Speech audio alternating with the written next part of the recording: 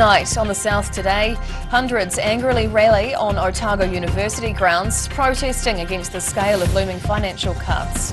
One Southern local is getting ready to represent New Zealand on the other side of the world with his scooter. And something unpleasant in the Christchurch air. Residents turn up their noses saying they've had enough. Kia ora, good evening. I'm Hannah Wilkins.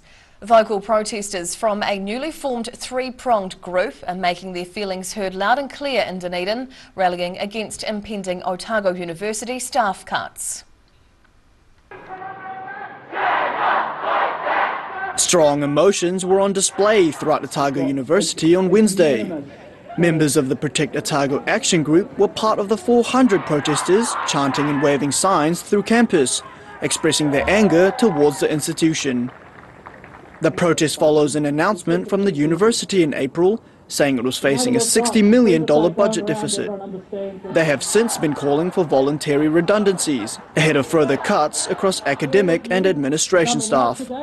The action groups working to unite university staff, students and the general community, taking matters into their own hands. Community Representative Tyler West riled up protesters with a short speech before joining in the march towards the Union lawn.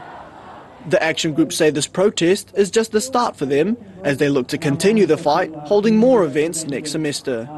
In Dunedin, the South Today. A Dunedin mental health ward could be facing further cuts as concerns of a national shortage of forensic psychiatrists continues. Waikari Hospital's Ward 9A currently has just over 16 full-time equivalent staff, which is only half the number needed to fully operate. Difficulties in recruiting qualified workers is causing the ward capacity to decline, and it's in desperate need of better resourcing. The shortage of staff, combined with the increased number of psychiatric care needed, is creating dangerous conditions for patients and those looking after them. However, staff say the current capacity is only temporary, hoping to increase the number of beds as soon as they are better resourced. A local Queenstown scooter rider is carving his way to the top. Corey Griffiths is set to make his mark on the global stage as he gets ready to head off to the World Scooter Championships. Grinding his way to the top as Queenstown scooter guy Corey Griffiths gets ready to travel to Madrid, Spain for the World Scooter Championships. It's the biggest event of the fast-growing sport with serious world ranking points on offer for successful riders. Griffiths qualified to compete at the Champs in February this year, after finishing in the top 10 at the FRS New Zealand Scooter Champs in Napier. Top 10 qualifies for Worlds, and I managed to slip into top 10. And I got the email a couple months ago saying I'm a part of the New Zealand scooter team, and I can go qualify. I can go compete at World Champs. The World Champs are on in mid-June, with competitors able to compete in the two specialties, park and street. Griffiths is hoping to make an impact in the street section, which focuses on rails, ledges and ground tricks.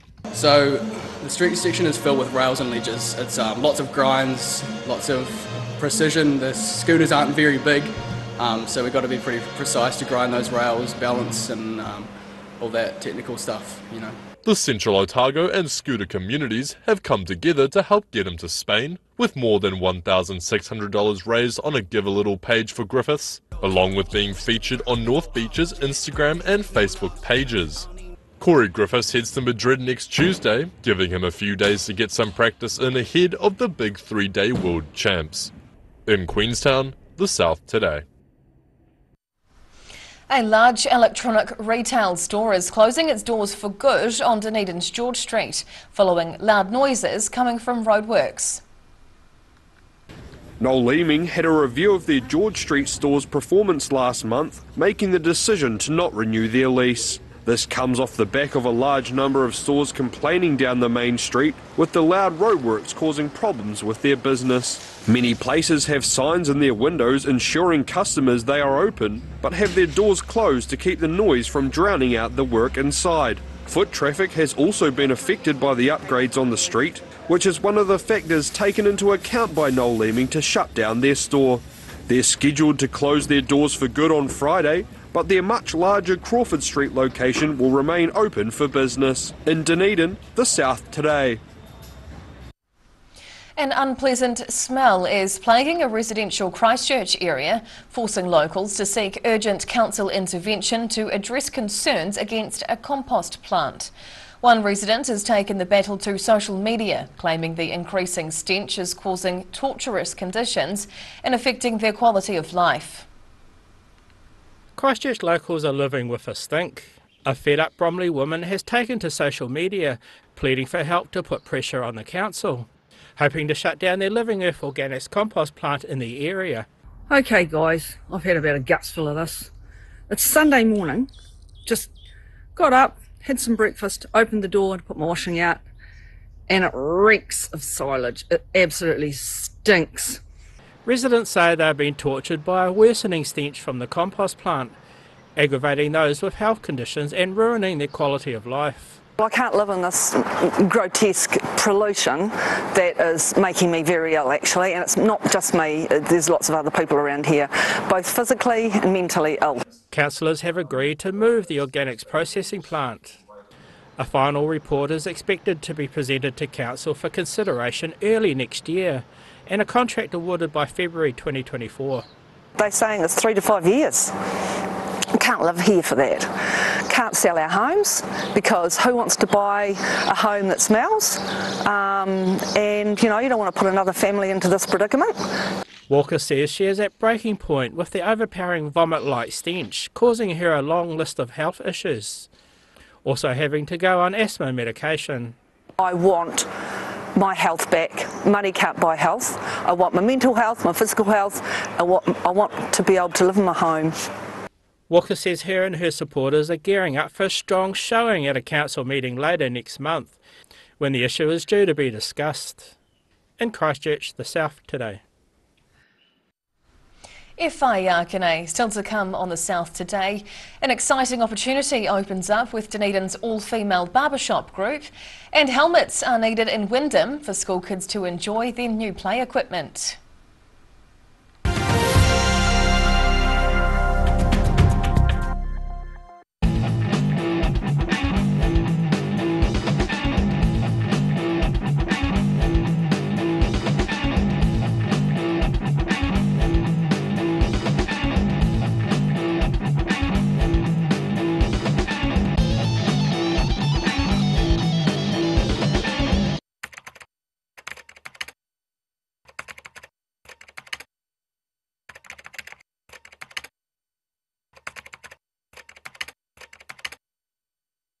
Happy birthday, Charlie! Lounge and dining are reduced by 25%. There's 30% off beds and bedroom furniture. And he's taken 50% off selected clearance items. My mate John.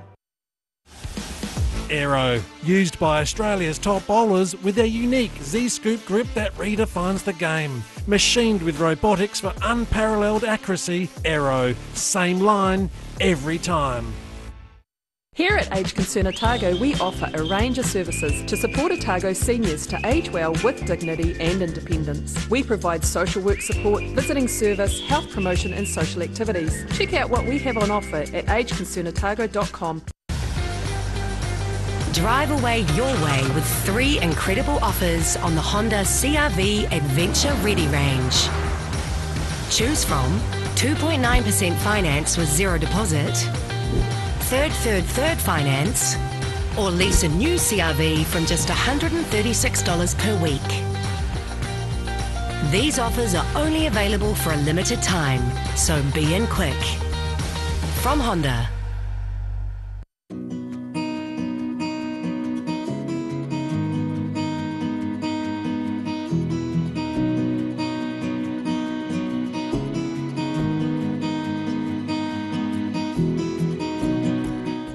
You're at risk of developing melanoma skin cancer.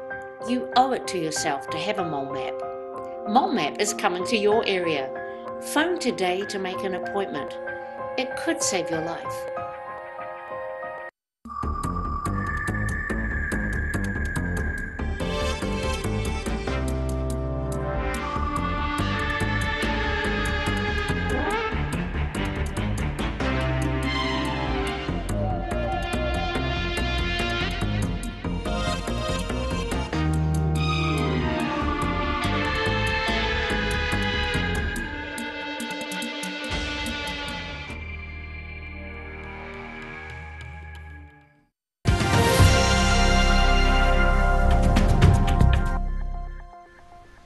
Tēnā koe, welcome back. A Dunedin all-female barbershop group is looking for new recruits, with 2 local songbirds separated by generations, excited to share the joy of singing. If I eat 3 turkey dinners and announce that's just beginners, ain't nobody's... Pat Webster and Heather Cunningham are the oldest and youngest members of the Dunedin Harmony Chorus, with half a century between them. The 25-member group are preparing to host a 6-week singers course, hoping to encourage new females of all ages to join. The duo say it's not just about singing, it's about getting out there and giving it a go as a team. Everybody has to pull together, and being a smallish group, everybody has a job to do, which includes singing. Yeah. The singing course starts later this month, offering the rare opportunity to perform with the group at an event in August. Wishes really do come true, and a Southland primary school has a new addition to prove it. Pupils at Wyndham School are strapping on their helmets as they celebrate the opening of a new bike track. Kids carving up the pavement as they enjoy a new way to ride at school. Pupils from Wyndham had their dreams come true, with a brand new bike track opening at the rural Southland School. Last year, Principal Catherine Lewis asked staff and pupils what facilities they wished the school could have, with the bike track being at the top of their list. It's an amazing addition to our school. We have lovely school grounds, we're very lucky, but it's not just for our school, it's for the Wyndham community, so it's fabulous. The newly completed loop track's around 300 metres long, providing endless fun for school kids and the wider community. The project was fundraised through the school's family, raffles and with the assistance of some grants applied for by the PTA. We as a PTA thought, why not? Let's give it a go. Now we're standing here not quite 8 months later with a fully asphalted, planted out bike track. The bike track will be shared between the junior and senior schools on a roster basis, with bike monitor duties being carried out by the senior students. Sponsors have also provided 40 bikes and helmets to the small school to help encourage kids to get active outdoors. In Wyndham, the South Today. And now recapping tonight's top stories on the South Today. New Protect Otago Action Group members marched through Otago University protesting proposed cuts. Dunedin's Corey Griffiths is set to fly to Madrid to represent New Zealand in the World Scooter Championships. And the stench of a compost plant in Christchurch has forced locals to seek council intervention.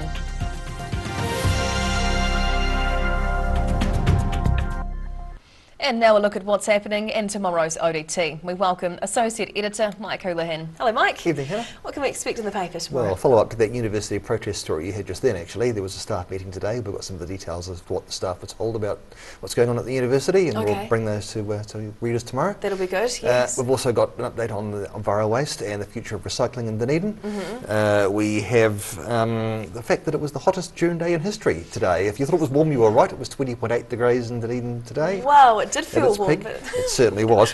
We've got coverage of the Luma Light Festival in Queenstown, which opens tonight, and Friday our sports tabloid, which has coverage of the Highlanders, the Nuggets, and also the usual Rapid Club rugby. Brilliant. Well, we look forward to reading the paper tomorrow. Thank you for sharing this evening. Thank you. And time now for a look at the weather. The South Today weather, proudly brought to you by MoleMap, the skin cancer detection specialists. Looking at the situation, southwesterly airflow will become colder from tomorrow, with widespread showers and alpine snow due at the weekend. Heading to the top of the South Island, gusty westerlies with some cloud and 16 degrees up in Nelson tomorrow, 14 with fresh winds and showers in Greymouth, and a fine 16 in Christchurch. Travelling to South Canterbury and North Otago, gusty westerlies on what will otherwise be a fine day here tomorrow. It's 3 from 3 too, with 15-degree highs for Ashburton, Timaru and Oamuru. Heading westwards to the Central Lakes, 12 tomorrow in Wanaka and Queenstown with strong westerlies, while Alexandra gets a warmer 14 with those winds. Heading further south, showers and strong southwesterlies tomorrow with cool highs of 11 degrees for Gore, Balclutha and the Catlins. And down to the deep south, showers tonight with a low of 8 in Invercargill. Tomorrow and Saturday will be cloudy with showers and gusty southwesterlies at times, up to 11 on Friday and 10 on Saturday. And finally, heading to Dunedin, northwesterlies and a low of 9 overnight. Then fine tomorrow with a mix of sun, scattered cloud and strong westerlies with a high of 15. And Saturday's another 15-degree day with a sunny afternoon and changing winds to kickstart King's Birthday weekend. And that's the news this Thursday. For the latest news and videos from the southern region, head online to odt.co.nz. You can follow Channel 39 on YouTube to catch our news bulletins on demand. We're also on Facebook. Just search for the South Today NZ to see our favourite stories from around the regions. We'll see you again tomorrow. Ka kite o popo.